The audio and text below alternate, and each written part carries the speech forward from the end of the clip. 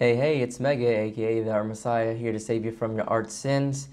Today, I'm going to be showing you guys if the Samsung Notebook 9 Pro is the best two-in-one for artists. So I've used this laptop for a little over a year now, and from the time of getting the laptop and doing my first review, I've learned some benefits and cons for this two-in-one laptop. So before I dive into this video, I want to discuss kind of the importance of a two-in-one and why you might want to consider a two-in-one laptop. For me, I like having flexibility with my technology and drawing. With most drawing surfaces and technology, you have to be confined to one space and you're kind of always working at a certain desk, so you have your Cintiq there or your Intuos or whatever kind of drawing input device you're using. You know, it's very stationary. So the beauty of a two-in-one is that you can fold this up, you can take this anywhere, you can throw it in a book bag, and that means you can draw virtually anywhere. Okay, so that's one of the situations or scenarios in which you might want to consider a two-in-one. Another benefit of a two-in-one is that not only do you have portability, but you also have variety in what you can do with it. So for this two-in-one laptop, I used it as not only my drawing surface to create all the drawings that I do. I also do all my video editing on here. I do all my note-taking on here. I do all my scripting for my comic on here. So for me, it's kind of an all-in-one powerhouse in which I can be very mobile and flexible with my workflow, which I really enjoy and which I really like. So before I get into the actual performance of the Samsung Notebook 9 Pro, I want to quickly go over the specs of it. With the Samsung Notebook 9 Pro, depending which one you get, you can get a dedicated graphics card, which I believe is the Radeon 540. And you also get an Intel i7 8th gen processor. And if I made a mistake saying that, I'll go ahead and fix it in a caption. So as you can see, very powerful in terms of a laptop and should be able to handle most everything. And in my case, it handled Photoshop. It handled video editing in Adobe Premiere. No flaws there. It also worked pretty flawlessly with SolidWorks as well, which is a 3D CAD software for making 3D models for engineering parts. So I use this a lot in engineering school as well as with my drawing, and it seemed to be able to handle all of that. And so those are the specs, but I think the most important thing is to actually see how good it is for drawing. Is this going to be a tablet in which you feel comfortable drawing and creating content on, which is the more important part of deciding whether or not you want to purchase this item for your drawing needs. So that's what we're going to do today. I'm going to go ahead and jump right into it. And we're going to be doing some drawing tests and kind of talk about the pros and cons of the drawing experience and what I've noticed in my own experience. So this artwork that I have pulled up right here, this was drawn on this device. So, it's possible to create really any kind of artwork with some great precision. One thing that I really like about this device is that it uses Wacom EMR technology. So the pen that you use with it is based on a magnetic response to the screen. So it doesn't actually need a battery, which I love. It makes the pen lightweight, portable. You don't have to worry about replacing the battery or the pen going out in terms of power. So that is pro number one, is that you don't have to have a battery for your pen in order to use this device. So we're going to go ahead and open up a document, paper size and 150 for the resolution. And we're going to go ahead and create a new layer. And the test that I'm going to show you guys is the circle test and the line test. I do the circle test to see response time and to see if there's any lag and if it does any weird things when I'm trying to draw a circle. So let's go ahead and try out the circle test. This is a custom brush that I use. Doesn't have too much texture to it, so let's see how quickly this runs.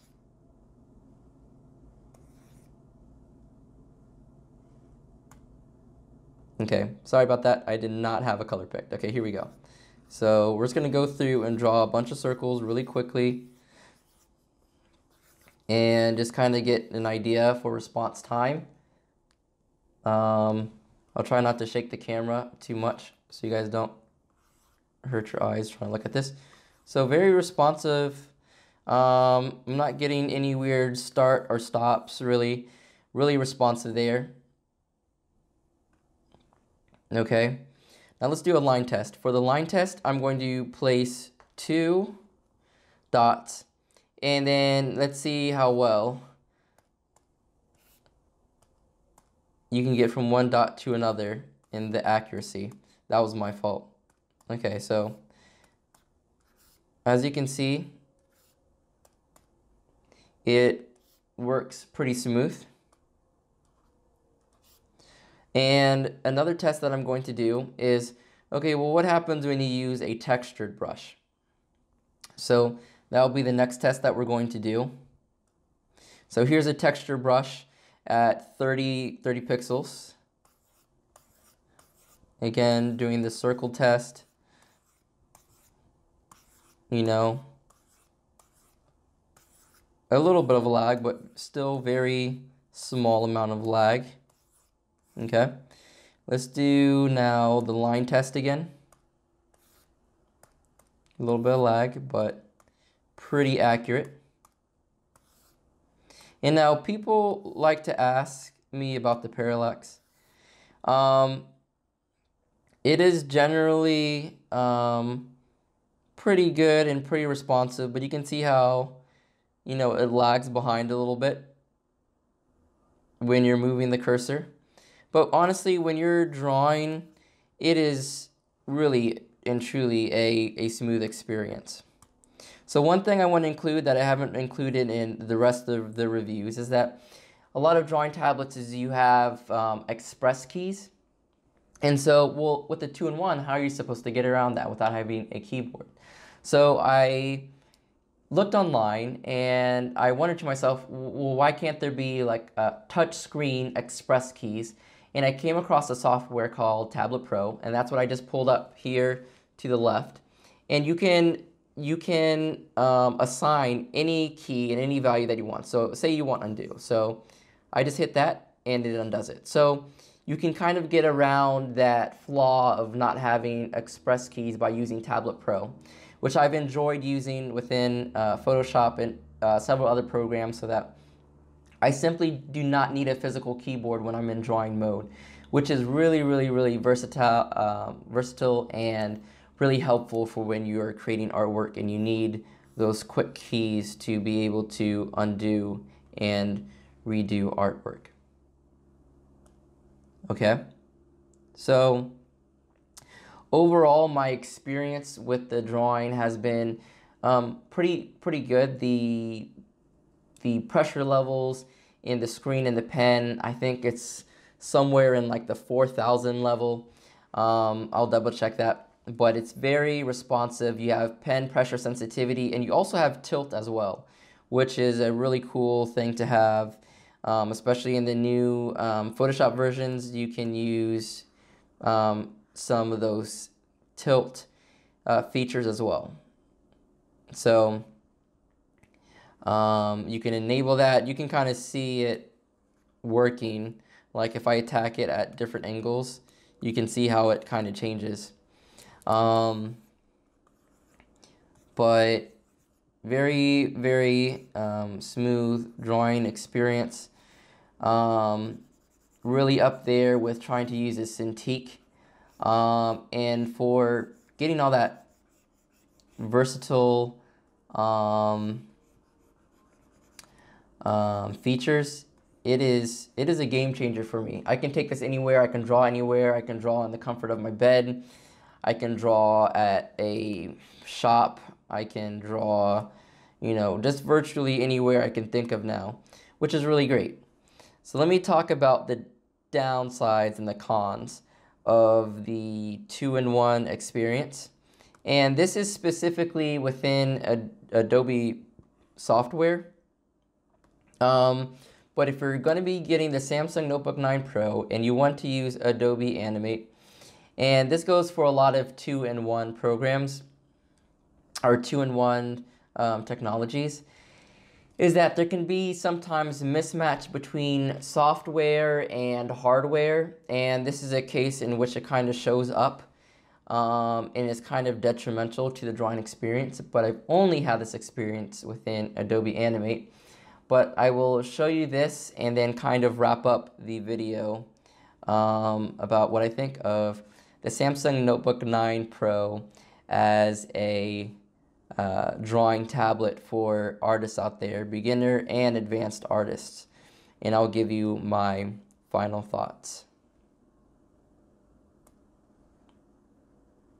Okay, so we're going to go ahead and open up one of my working files,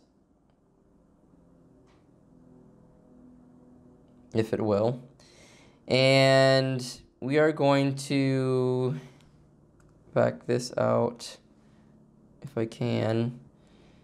And we're going to make all those disappear, make a new layer and a new frame. So let me show you guys what the problems are. Okay. Now we're in Adobe Animate. If we try to do that same circle test, the circle test actually works out pretty well. Okay. Now, if we try to, let's say, properties, tool, and we reduce the size a little bit. Okay. And let's try to draw something really quick.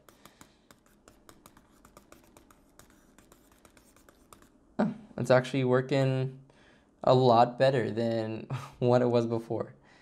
But it also doesn't seem to have any pressure sensitivity right now for some reason, which it should have pressure sensitivity.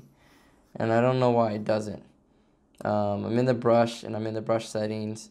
It's supposed to have sensitivity, and it's also supposed to be able to change sizes. Right now, it is not changing sizes.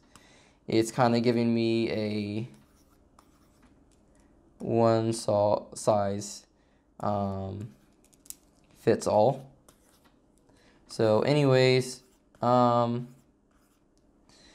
can start to see it kind of show up now that I've turned the size down, but there's always this line right here. Notice how that the start of every circle, the line tends to be straight. You see that? I'm trying to circle the areas in which this line turns to just being simply straight, and that's really frustrating.